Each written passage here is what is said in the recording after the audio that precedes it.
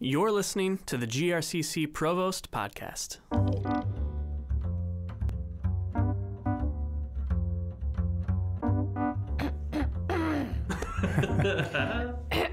Greetings, persons of quality. The GRCC community has been eagerly awaiting something. We're going to talk about that something today. We're going to talk about that person today. We've searched for several years for a new executive director of distance learning and instructional technologies, and we have found him. You've been here, Bill Knapp, about 3.5 months. Right. I'm sure you have felt the community embrace you with eagerness and excitement about what can be with distance learning at GRCC. Well, yes, it was a little disconcerting. Everyone's saying, welcome. I have been very welcomed, but I think everyone keeps saying we're so excited, and it just worries me a little bit. I'm not sure what those exciting expectations are, but I am glad to be here, and yes, it has been very welcoming. I'm hoping, Noah, that you can get like a drum roll in there or something, some sort of exciting music, or like the regal throne room music or something. Bill Knapp.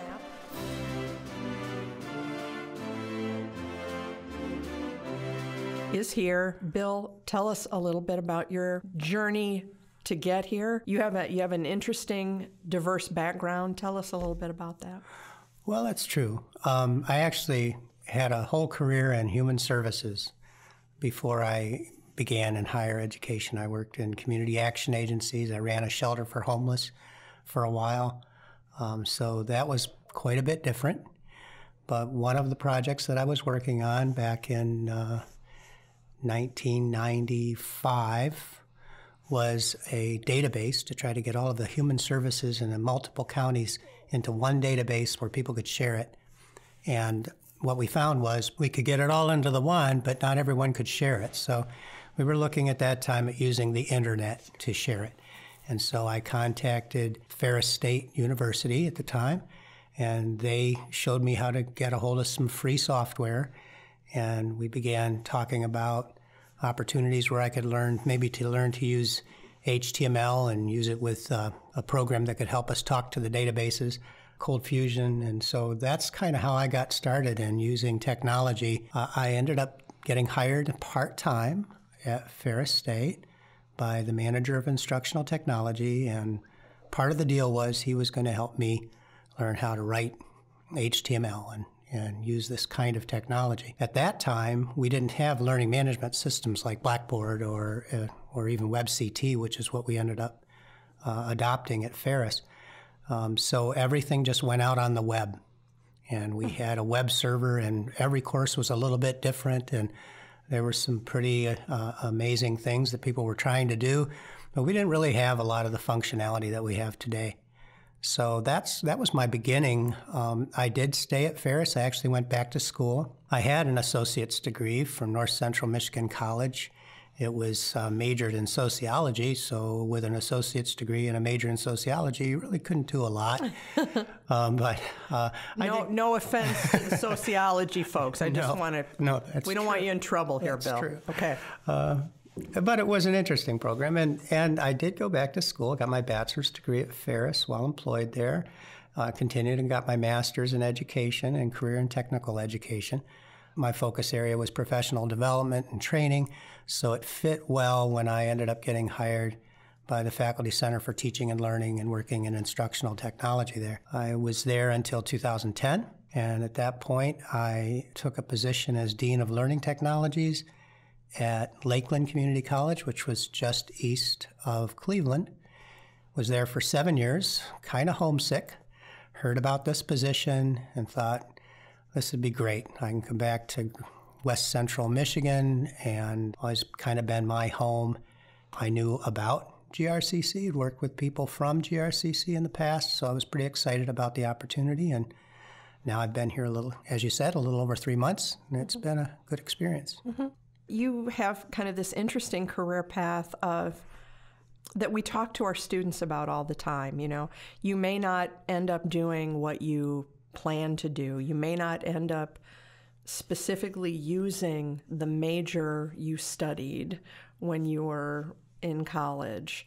I think that's just a really interesting story to me, having had a career that was so much more traditional. I mean, I was going to go to school all my life. What do you think? Think back to North Central Michigan College in Petoskey, right? Right. What did you learn there in your time with sociology as your focus? And you had, of course, a lot of other courses. What do you think you learned there that, or did you learn anything there that allowed you to have the career you had, which was very not the path you might have expected when you started? I guess that's true. When I think back, I think what I took from the sociology courses at that time was I was very interested in the studies that were done around people and how they interacted. And I was also very interested in opportunity, equal opportunity, and access to opportunity. I think that's probably the reason that I got into human services, hoping that I could maybe help people to gain, maybe some independence or self-sufficiency.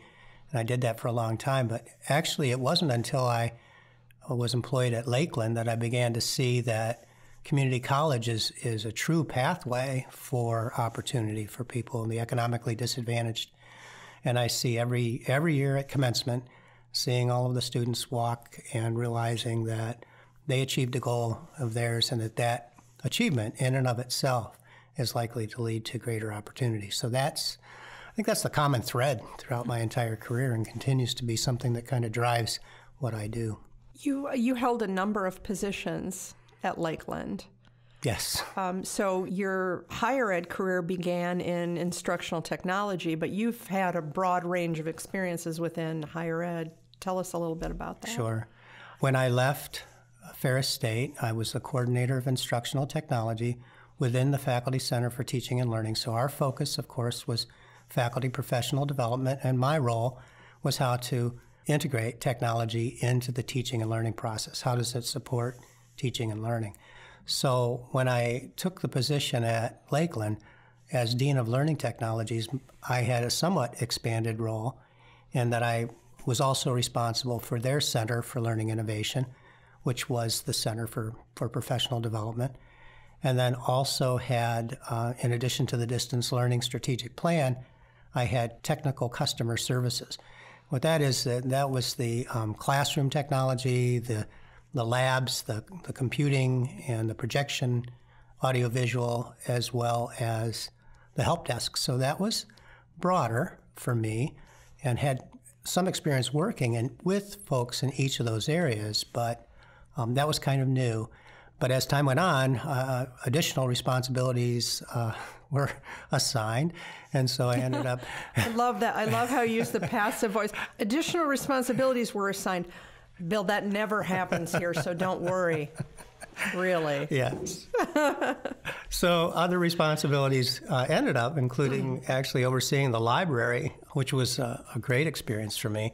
We did have a library director who is a faculty member and was on release to being in charge of the library, so I didn't have to learn a whole new skill set. I just had to learn how to interact and administer the library. I had some administrative experience, so that helped. And then ended up also taking on the Learning Center, which was our testing center, tutoring, student success and retention efforts. So it was significantly broader. And my title when I left there was Chief Learning Resources Officer. And when I Googled it, I found I'm the only Chief Learning Resources Officer. So I did give that Ever? Yeah, anywhere. Wow. So. I got to tell you, Bill, that's a way cooler title than you have here. I'm just saying. Well, maybe, I don't know. Yeah. I have 2 plates on my door now, though, with that long title. So. Yeah, okay. Yeah. 2-plate office. That's right. Well, tell us a little bit about yourself. What do you like to do for fun? Any hobbies you want to tell us about, or things you like to read, or I think abilities we're unaware of that we might utilize? Oh, I don't know. I don't know if there's any abilities I have that anyone could utilize. I do like to be outdoors. I like camping and hiking, and I like using my mountain bike as much as I can. And in the wintertime, I like to actually cross-country ski and and snowshoe. So actually coming back to Michigan is great. We have some kayaks, so that's how I like to spend my time when I have it. Beyond that, I don't know of any other particular skills. I enjoy Tai Chi, and I like to read. Do you have one of those fat tire bikes that you ride in the winter? I don't, yeah. But I've looked at those. I don't know. Maybe I'll look into that. Maybe. I see people on those, and I think two things. Wow, that must be really, really cold.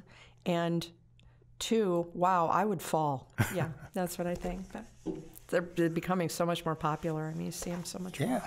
So you have been here 3.5 months, and I've observed, and you've observed, that it seems like longer, and that's a good thing. I think that's a good thing. You and I actually worked together at Ferris a bit, so what was that, maybe 20 years ago? It feels like it. 15 or 20. And isn't it amazing how we have not aged a day? It is. I mean, it's really something about West Michigan that is restorative. So you've been here 3.5 months. Tell me a little bit about, and I've talked about this, but tell the listeners a little bit about what you've observed about GRCC, where you think there's potential, where you think we're strong, culture, or it's an open question. Okay. What do you think of, here it is, Bill, what do you think of GRCC so far? No pressure. Well, I think that a lot of schools would be jealous of what GRCC has already done to kind of set a foundation. GRCC probably doesn't have as many fully online programs as many other schools, and certainly the schools that I've been affiliated with.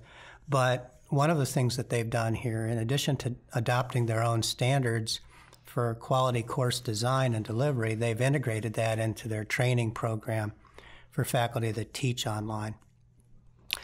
And with a lot of schools, they struggle with that, preparing faculty to teach online, because it is different, and there are some things that we need to know.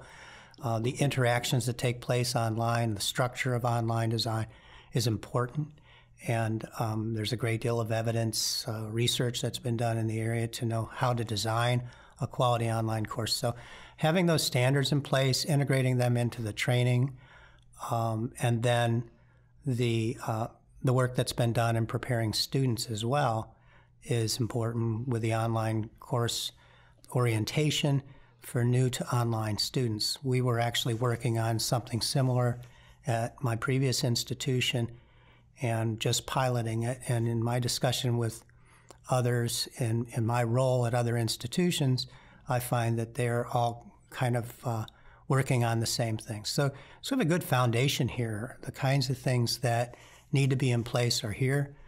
I've met with different groups. There's a CAP project that's set up for helping students to be successful online. There's the Distance Learning Faculty Advisory Board and several faculty. DLFAB, right? Yeah. And they have all seem very interested and engaged in the process. So knowing that people are all working toward the same goals, that's really another thing that is important in order for us to move the needle. You've also created a group of faculty, brought together a group of faculty. Tell us a little bit about that. Yeah, I invited faculty to, actually I surveyed the faculty asking them about our services for the DLIT, Distance Learning and Instructional Technology Department. DLIT. Yeah, we've got acronyms. Yeah. I noticed how they sound really cool here, don't they? Yeah, they do. I mean, and you always start with like 1 or 2 letters, and then you finish with a vowel word, thrown in there, right? Yeah. Yeah, DLIT. So getting that information back is helpful for me so that I know what people like or maybe room for improvement in those areas. But one of the things that I also asked them was, would they be interested in participating in a community of practice around teaching and learning online? And we had a pretty good response. And I'm hoping that we're going to continue to get people interested in it. We have met once as a small group, and we scheduled our second meeting, but we're hoping also to use some social media to keep in touch in between and to keep a dialogue around issues. But this group is going to focus on their own practice, bringing their own experience and wisdom to the table. Not unlike traditional face-to-face learning, I think a lot of times faculty feel isolated in their experience. They teach their course, they have their classroom, their students, and seldom do they really have an opportunity to get outside those walls. So the virtual classroom, I think we can offer some opportunities for people to come together and say, oh, I tried that and that didn't work for me, and someone else can pitch in and say, well, I also did the same thing, but this is what I learned. So I'm hoping those will be the kinds of conversations that we stimulate. Mm-hmm. When you were interviewing here, you asked, so what is it? What is the vision for distance learning at GRCC? And I said it's a really general, broad, 30,000-foot vision.